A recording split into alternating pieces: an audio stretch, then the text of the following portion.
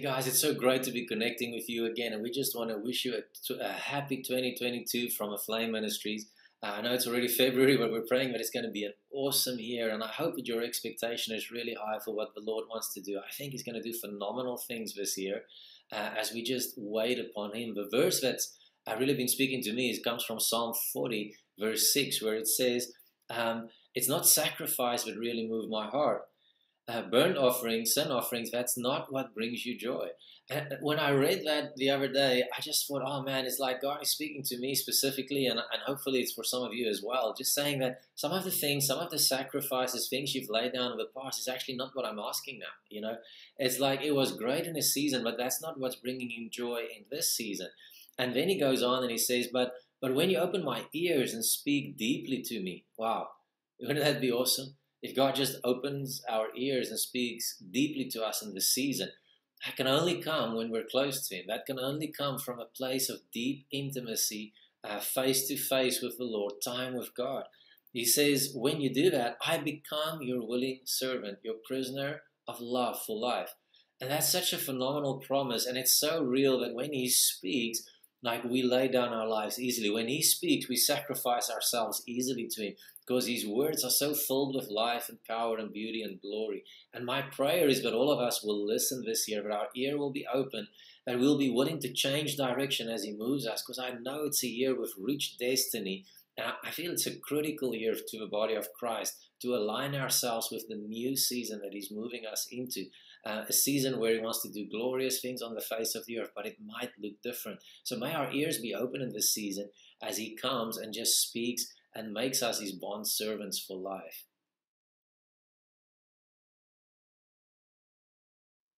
Also, we're so excited about what the Lord did in the last 3 months of last year of 2021. We went for leadership training in Cape Town where Yandisa Jamjam and Aviwe Machopiani, our pastors, they went for discipleship training, church planting training with all nations, and they learned about the Discovery Bible Study method, which is quite simply about opening the Bible with a group of people, let them see in the Bible for themselves, and then go and share it with other people. So the idea is disciples that makes more disciples.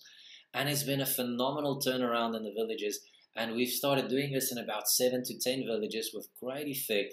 And it's been incredible to see how the people are just learning about the Word of God. It's like a spiritual awakening in their hearts as they see for themselves what the Lord says in the Word. And also how the leaders are raising up other leaders to multiply the work and to keep doing it even when they are not around, which has been such a blessing to see. And we're so grateful for what the Lord is doing in that. Also, there's been something special happening among the youth. We see youth walking for kilometers to the church. And this is very unusual in the villages. It's something we've never seen in 6 years, and we're just so grateful that God is awakening the youth, and there's a pure hunger for the word of the Lord and for the things of God in them. And we just want to ask you to keep on praying for them, that this hunger will not die out, that will keep on moving and stirring in their hearts.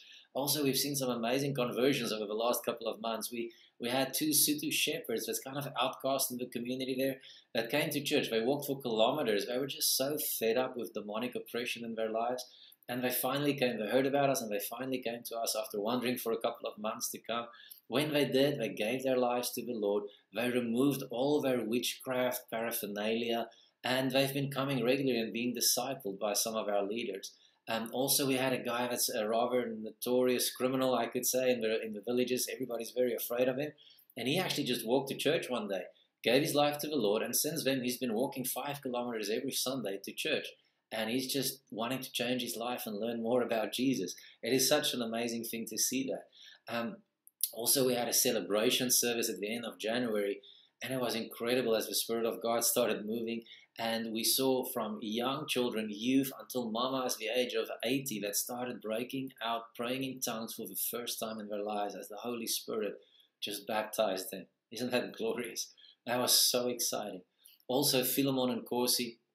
As a young boy, we took him into our home. Maurice discovered him in Refilwe, and she started taking care of him as a family even before we had our own children.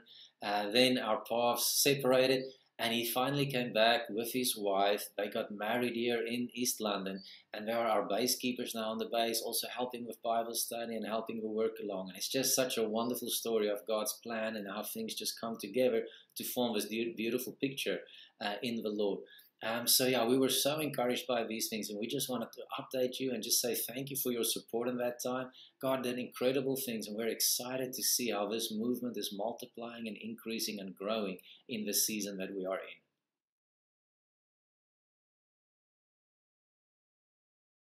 So we're very excited about 2022 as well. We felt like as a family that we're going to travel quite a lot this year. We're going to visit churches that we haven't been able to visit in South Africa and in America. So we're so excited about that. And please follow us on Facebook and follow the website to just get information about which cities we're going to be maybe near you. I will be doing lots of conferences, training initiatives, and also some crusade events later in the year, or that's the planning at least. So we're very excited about that. Also, Brother David Hogan is going to be joining us in April. He's going to visit South Africa. So, yeah, check out the websites and just we'll send the information out as soon as we have all of that in place. We're really excited about that. Also, we're going to be doing lots of leadership initiatives with our local leaders, invest in them, build into them, just to strengthen them and keep encouraging them to doing the work that they're doing. And also, Jairo Shalele, our pastor from Zimbabwe, who's been working with us for 10 years. We've planted 3 churches together. They're going to be joining us in South Africa. That's the plan. And so we're really excited about that, as we know that's really going to strengthen and solidify what's happening in the Eastern Cape at this point in time. Also, I'm busy finalizing my first book, and it's probably going to be released within the next 2 or 3 months. Very excited about that. It's going to be about longevity in the kingdom, and we'll get the details out to you as soon as possible. And hopefully it's something that's going to bless you guys. But we really hope that we see you somewhere in South Africa, and that we get to catch up and just fellowship and just enjoy the Lord's presence together in this wonderful season that He's opening up for all of us.